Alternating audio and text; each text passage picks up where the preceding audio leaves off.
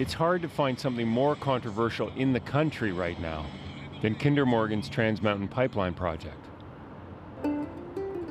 Here's the background. Kinder Morgan wants to expand their existing 1,000 kilometers of pipe so it will carry 3 times as much oil from Alberta's oil sands to the coast. The federal government wants it bad. They say it's critical to the future of the country. To environmentalists, it's a potential ecological disaster. So I'm going to drive the pipeline route from Edmonton all the way to Vancouver and talk to the people who live along it.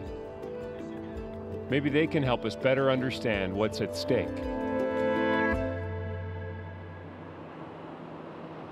First stop is in Nisku, just outside of Edmonton, at Blackjack's Roadhouse. Now this is a kind of unofficial union hall for oil patch workers. Thank you, sir. Clarence Shields is the owner. You're welcome. We could become self-sufficient as a country if we were to transport our oil, and if we were to able to get our oil to Tidewater, all of a sudden we're self-sufficient. The view from Blackjack's is that oil powers the country, and all Canadians can benefit from getting it out of the ground. That's the promise of the pipeline. We're going to drive the route of the pipeline. What would you say to people who oppose it? Think Canada first. That's the important issue. In order to keep us whole, we built a railway. In order to keep us whole, we've built pipelines. This is really the economic future of the next generation. If we don't have access to our resources, we're going to be a have-not country. That's what scares me. So that tells you. Yeah. Those are the stakes from someone who believes that more oil will only bring Canada more rewards. But then you drive into Jasper National Park and it's hard not to think of risk too. I mean, look at it. This might be the most beautiful place in the country. And the pipeline runs right through it. A spill here? Well, just imagine. Todd Noble has worked at the Jasper SkyTram for 22 years. Show me where the pipeline is. Well, it comes in from the east, comes in around that mountain range and towards town. 10 years ago, Kinder Morgan was here upgrading the pipe, and Todd kept a close eye on their work. They were in and out of here quite smoothly, no issues. The impact on the area was minimal. The area is not scarred. If anything, they came through here and you'd never know they were through here by all accounts. So, some people might be surprised, a pipeline expansion in a national park, the postcard of the country, and the guy who runs the tramway has no problem with it. Well, yeah, I think face value, it can seem maybe a little disturbing, but having experienced it before and how they manage the area, it's not such a scary thing to think about. The reality is, there have been spills in Jasper, several of them. And along the entire Trans Mountain route, since the 1960s, 82 spills in all. And that's the thing about pipelines. You don't really notice them until something goes wrong. This is what the existing Trans Mountain pipeline looks like. It runs along here, but you can't actually see it because it's buried in the ground.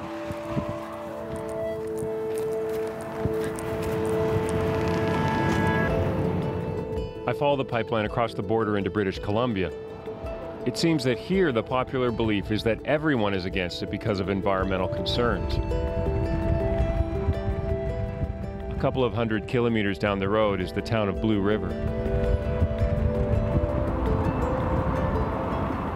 I pull in at the Holy Smoke Inn and meet Patty Tyke. What would the pipeline mean for your town? Jobs, jobs, and more jobs. I know they're thinking of bringing in a 500-man camp.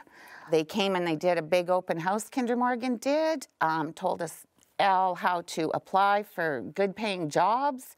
Patty tells me how her town has fallen on hard times since the logging dried up. She's not worried about environmental risks. She's worried about Blue River.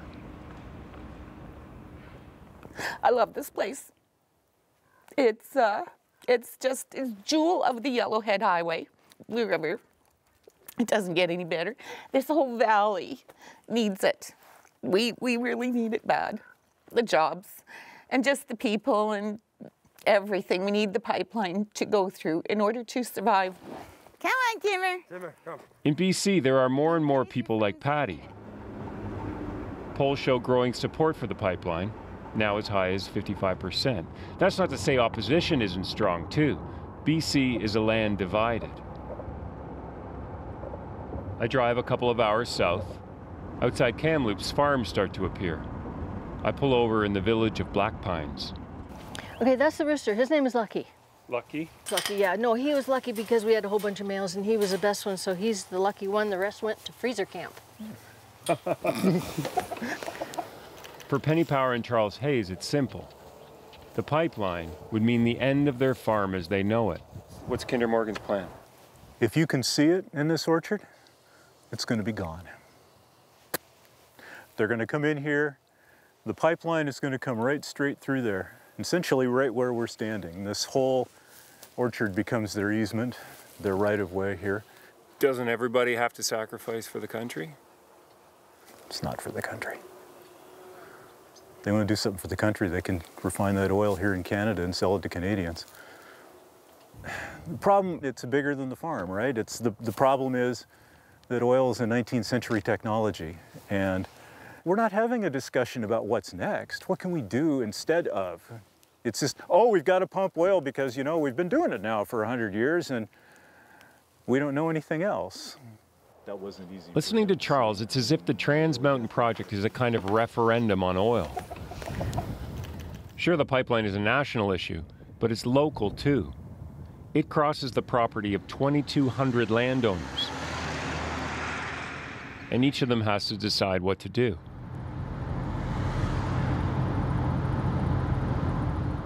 Another 250 kilometers south of Kamloops on the Fraser River is the town of Hope. The pipeline crosses right by the property of a local legend. Hear that? Well, that's Pete Ryan. It's an owl? Yeah, he's coming out there. Starting to shape him. It's the blocking of an owl coming up. Gotta get an owl ready because, you know, a lot of smart guys out there. We have to give them some smart answers. For Pete and the pipeline, there's no debate at all. Well, it's gotta get built. It's not a matter if it ain't getting built. If it don't get built, we're all in trouble. I think it's good for the economy and it should be done. Yeah, bring them in. Let's get her going. Only about 40 kilometers south of Pete Ryan's chainsaw is Chiam First Nation. I stop him because one of the biggest misconceptions about the pipeline is that all Indigenous people oppose it. The reality is First Nations are divided. The pipeline will be coming along at the foot of that mountain. And Ernie Cray is the chief in Chiam. the popular image of Indigenous people is we're not interested in participating in the economic life of the larger community. Wrong, as President Trump would say, if I could quote him or imitate him, wrong. We want this pipeline to go through so that we can improve our economic standing in Canada. Mm-hmm. And we're not going to stand by and let a bunch of green groups get in our way. What Ernie calls green groups are the environmentalists who oppose the pipeline. I've already told them, because they've phoned me and they said, we're just trying to help you, Chief Gray. My response was, please, please stop helping me. I do not want your help. I don't know where they get off thinking that my community can continue to live in poverty in this country by opposing developments like this that we see as important. Ernie Cray believes in the pipeline so much that he says his community would consider investing in it to make sure it gets built. On the pipeline route, you can toss stereotypes and misconceptions onto the road. So our trip's almost over. Vancouver is just in front of us. And we have one more stop we want to make. We're going to go to Burnaby to the end of the pipeline. Because in Burnaby is where Kinder Morgan faces its biggest opposition. A permanent protest camp has been built just before the end of the pipeline. So open up valve to a revolution, devastate a pollution, demonstrate a solution, eliminate the confusion, cut wood. Coastal First Nations and environmentalists vow they won't let the project get built. So here I am, turning into stone, and then I'll be standing here for years. More than 200 people have been arrested already. You know, even the Conservative Party. One of them is Atiya Jafar.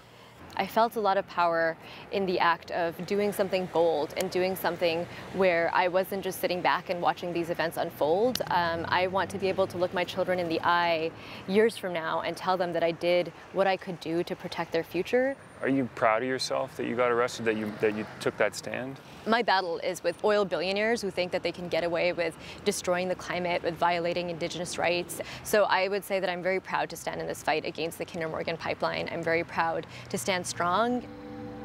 I'm very proud to stand strong. Those words could echo all the way back up the pipeline. I am very proud to stand strong could be something that everyone said along the route. And that's the thing. Sure, people don't agree on the pipeline, but each and every one of them is passionate about their community and the future of the country. Nick Purdon, CBC News, along the Trans Mountain Pipeline route.